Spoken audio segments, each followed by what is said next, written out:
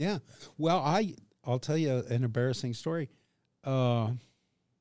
Maybe 2 months ago, I had come back fairly recently, and I spend as much time as I can up in Turtle Beach, and I don't come down to Phuket unless I have to. And I was in Rawai. I often stay for free in a friend's guest room in Rawai. And in the morning, I just went out to get coffee.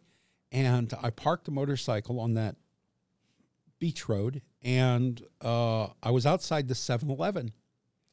And this really good-looking blonde young woman pulled up next to me on a motorcycle, and she wasn't parking the bike. She stayed on the bike with the motor running, and she said, "Good morning, how are you?" That's a terrible Russian accent. I apologize to all our Slavic listeners. But she greeted me, real friendly, big smile, big sparkling eyes. And I said, "Oh, I'm fine, thank you." And she engaged me in conversation.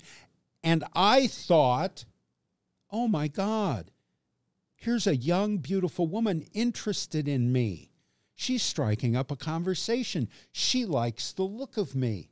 And I'm going to respond. I'm going to try to be charming and pleasant and look wealthy, right? And I'm engaging with this woman, and I swear to God, it took usually my hooker radar is pretty good.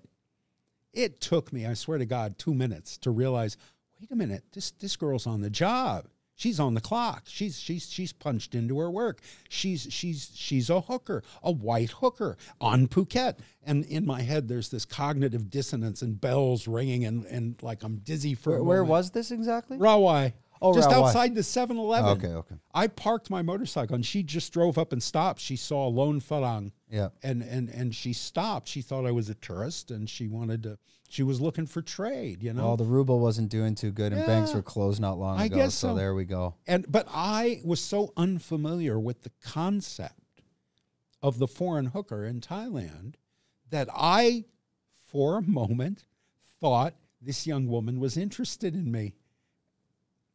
Yeah. We'll not Steve's best moment. Oh, that's my fallback if this podcast doesn't work. So is it? You know, well, you just said I was gorgeous. So yeah, that's why you're I'm in the gym now. Yeah. Sure.